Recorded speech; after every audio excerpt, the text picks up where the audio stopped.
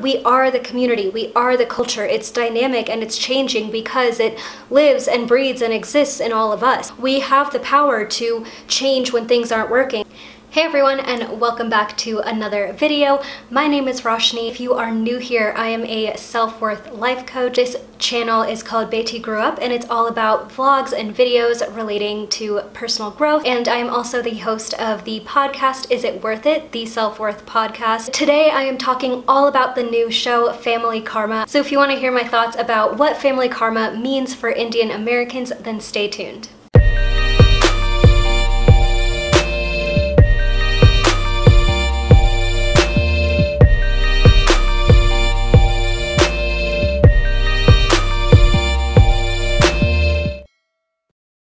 So Family Karma is a new show on Bravo. It follows the lives of 7 Indian Americans and their families, and it kind of documents the dynamics of the Indian community down in Miami. Season 1 has already come out and there are 8 episodes, and honestly I was so surprised and shocked that there were only 8 episodes. Like, I didn't know that it was going to be that short of a season, so when I got to the 8th episode, I was super excited to see Vishal and Rich's engagement, and then it was just over and they were like, see you if we get a next season, and I was so irritated. I'm like, what kind of season is 8 episodes? Like, come on Bravo, get it together, pay for a full season. Like, we're ready, we want this, like, come on. As I was watching the show, I noticed that, you know, there was like a general theme of family pressure, right? I honestly love that this is how they did the show and they made it so realistic, because I can relate to this so much. I know so many of my other Indian friends, and especially Indian American friends, can totally relate to this. So starting with Monica, she is starting to feel pressure to date. She said that she's 27 and,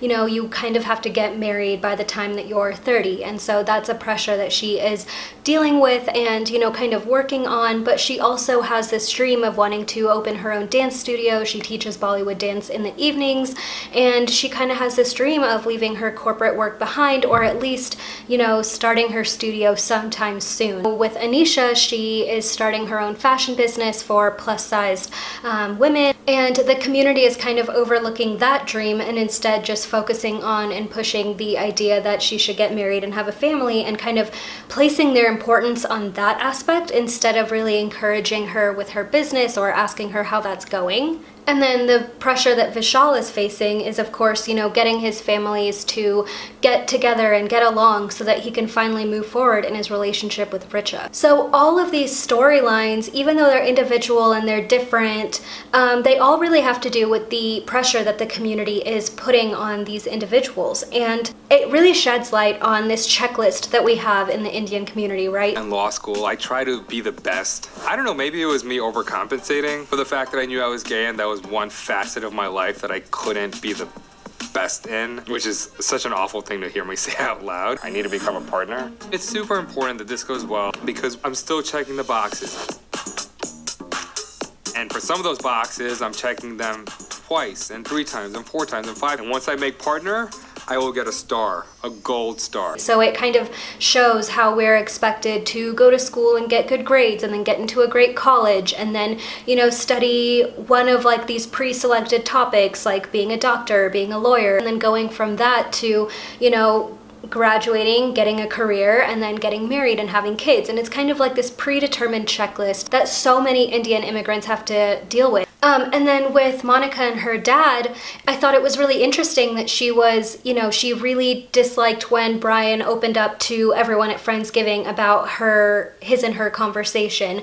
She also, you know, wants to start this dance studio, and it's Bollywood dance, so it's something that the community would probably even love, but she was like, you know, it's not necessarily the best thing in the community to move away from a non-traditional career path into like a creative path. And when she was sitting and talking with her dad about, you know, her parents' divorce, that really ties into all these things that she reacts to, is kind of the community pressure and the shame that the community directed towards her and her family. And then with Vishal and his storyline, you know, I thought that his storyline was really interesting because he has been going a little bit more of like the traditional route. You know, he's met someone, he's getting engaged, they had a long relationship, she's Indian, so it kind of does check a lot of the boxes that a lot of Indian parents have, but you know, there was then family tension. I really loved his storyline because it kind of illustrates how even when you do everything that you're supposed to, if you don't also do it perfectly, then you're still gonna face judgment. And this is why I always say to follow what you truly want to do. Do what makes you happy, because whether you do what other people want for you or whether you do what you want for yourself, you're gonna be judged. So you might as well just make yourself happy. And if that coincides with what other people want for you, then that's great. If that doesn't, then it's still worth it to pursue that path and go that route, because you're gonna face judgment no matter what you do. So you might as well do something you like and make yourself happy. Speaking of Vishal and his storyline, you know, something that he talks about was the idea that Indians like to sweep things under the rug. In Indian culture, you're not marrying your partner. We're marrying each other's families, fortunately or unfortunately. Why would it be unfortunately? You wanna say it, or should I tell my story? This is something that involves my family and my fiance's family, and let it just be. You're really not gonna tell us? He's just sensitive and doesn't want to talk about any of the bad stuff. I like to under the rug.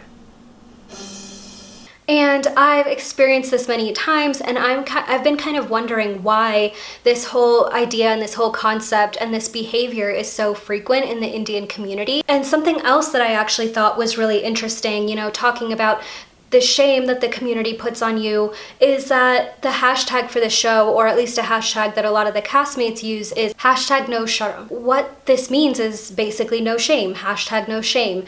And I think that this is literally the most perfect hashtag for this show, because not only is the show really exposing and shedding light on a lot of the things that we have to deal with as individuals and a lot of issues within the community, but it's literally saying, like, we're not gonna deal with this shame. And so it is pointing a direct finger at the shame that already exists within the Indian community. And something that's frustrating, I think, about the Indian community, or at least about like this checklist that people want for you, is really the idea that it's one thing if people really motivate you and encourage you and are by your side along the way, but the reality is that the Indian community often uses shame to get you to perpetuate a certain kind of lifestyle. This is what Monica and her dad were talking about specifically. Like, people shamed her parents for getting a divorce, and when you deviate from the norm and you deviate from like this checklist that the community wants for you, they will shame you, they will make you feel bad about it. The Indian community promotes painting a perfect picture.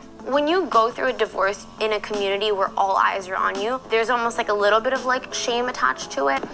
Monica was 15 when her mom and I got divorced. I was overcome with guilt, and to this day I carry that guilt because I realized that I ruined my child's life. No, you didn't. Well, in this society, you have that pressure.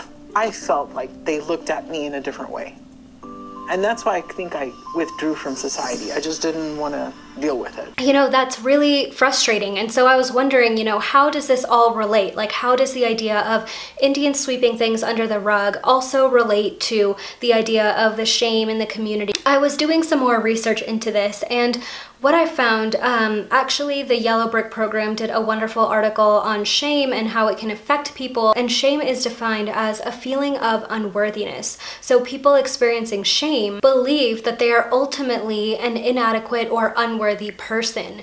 And this is huge, right? And I find it so interesting that shame has a direct correlation with feeling unworthy, and feeling unworthy was the exact experience that led me to create this channel and to become a self-worth coach, because it's such a powerful feeling and it holds us back in so many ways. And the interesting thing about shame is that other people tend to shame us, but then that shame becomes internalized. So we become ashamed of ourselves or of our choices or of things that we want in different ways. Shame is also something that gets re-triggered. So this means that, you know, if you were told your whole life that you need to be married by 30 and you turn 30 and you're not married, and every time you go to a community event, other people start asking you, okay, when are you gonna get married? What's going on with that? You should be married by now. When are you gonna have kids? Have you met this person? I have someone for you to meet.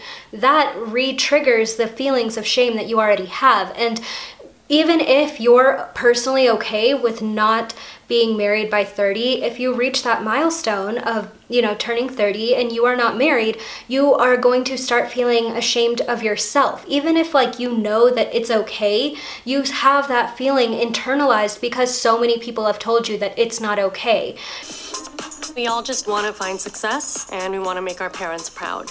Indian parents will tell all their friends you're amazing, but they won't tell you you're amazing. It kind of becomes the steeper thing that we don't always have control of. And that's why, you know, there is that distinction between consciously saying, I know that my life is going to be okay if I'm not married, but I still have like these feelings of fear and feeling unworthy, and I don't know where they're coming from. Well, it's coming from being shamed for not living up to a certain lifestyle at a certain time in your life, and that idea being all you heard and all you grew up on, and then it gets re-triggered because even if you're trying to make amends with it, or if you're trying to feel better about it, every time you go to an event or every time you're around your family, which is probably a lot, especially if you live at home, then that becomes re-triggered. And so as much as you're trying to escape these things, if shame exists in the community, then you are going to feel it. And that really sucks. And I really feel for Monica's dad. And like, Monica's dad is so sweet. I love their relationship. I love that they're best friends. He was saying that, you know, after the divorce and after people really kind of being rude to them, he didn't want to go back to these events. He kind of stepped away from being a big part of the Indian community, and he kind of, you know, would just step away and do his own thing, and he was fine with that. And this really speaks to the idea that as soon as you go to these events, as soon as you're around similar people, a lot of these things will come up and become conversation topics, and it's that feeling of shame being re-triggered that we're trying to hide from and we're trying to move away from. And so when you want to distance yourself, that's probably why. And of course, I can't talk about shame without talking about Brené Brown, obviously. So if you haven't already watched her TED Talks, she has one on shame and also another one on vulnerability that she says, secrets and silence enforce shame. So with Vishal talking about sweeping things under the rug and not wanting to talk about things in the Indian community, not only was that something that he would rather do, but that was something that everyone else in the cast said is just what Indians do. It's kind of like something that's common in their community. What's interesting about this is that we sweep things under the rug to avoid shame. But the entire reason that you are hiding that in the first place is because you feel shame around it. So you have already felt shame around the situation, and you don't want more people to comment on it, which is fine. Like, you're entitled to your personal business, obviously, but that feeling of shame is what's making you want to hide it or hold it back in the first place. And so silence will perpetuate shame, but we keep hiding things because we think that talking about it is what will perpetuate shame. So with shame, you know, the things that actually make it disappear and actually make it go away are the things that are avoided throughout the culture. So, you know, we don't want to talk about things, and we, you know, tend to judge people if information does get out. So the antidote of shame is empathy and vulnerability.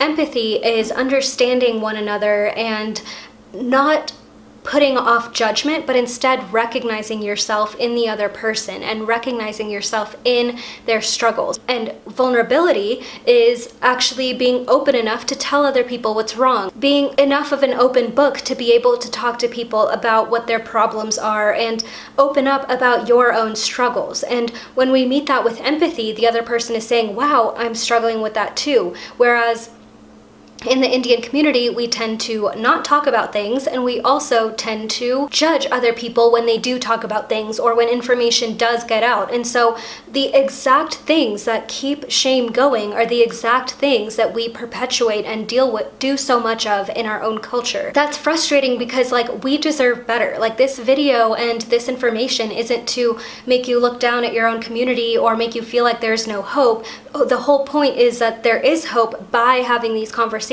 and by, you know, starting to talk about things and being more open. And when we hear other people gossip or hear bad things that have happened to other people, you know, like getting a divorce, we need to be understanding of them and give them support, and instead of just judging them and saying, wow, you're on your own because you didn't do X, Y, and Z by this certain point in your life. And so that means that, like, we can't respect one another. That means that we can't be in the same space. Like, all that's doing is turning us on each other, when what we really need to do, especially as Indians and especially as Indian immigrants, is really be there for one another. And we've seen, like, how important it can be to have our own community and to develop our own community of Indians. Like, that's almost essential to our survival as immigrants. And so when we decide to divide and conquer and look down on each other and judge each other and shame each other, all we're doing is tearing that community apart. Why not be in a community with the same people when you can be vulnerable and be empathetic? And I don't know, I mean, call me idealist, but I think that's just a better situation for everyone. And Indian millennials are already doing this. We're already opening up to one another. We're already relating to each other's struggles about the checklist and about marriage and about all these other things. So it's possible, and it's something that we need to continue enforcing through our generation. And, you know, this show in itself plays such a massive role in us opening up this conversation about our community. And, you know, one of those conversations that we need to have is just about the checklist itself, and why do we have such a singular definition of, you know, success? And for a lot of Indian immigrants, especially with our past laws and what it took for immigrants to even be able to get to America, it all makes sense. Like, all these steps were essential steps in our survival when it comes to Indian American history, but we also have the power to change that. We are the community, we are the culture. It's dynamic and it's changing because it lives and breathes and exists in all of us. And so we have the power to change when things aren't working. We need to be okay with the idea that success can look different for different people. In fact, that's beautiful. If everyone in the community is a doctor and a lawyer, what are you going to do for everything else in life that you need? If we allow each other to really pursue these different areas and these different things that we want to do in life and see that as successful, that allows us to be a community where we're taking up even more space and we are bursting through the doors of different industries, and we are making a bigger name for ourselves. And this show plays such a big role in that. Like, we've now burst into the industry of reality TV and showing what Indian American lives are actually like. And so I'm so excited for another season of this show to come out. I'm so excited for more people to talk about this show and for this show to start more conversations about the community and what life looks like for us. Shout out to everyone on the cast of Family Karma and to Bravo for making this show possible. Thank you so much for watching this video. If you do want a second video on Family Karma, let me know by liking this video or by leaving a comment down below.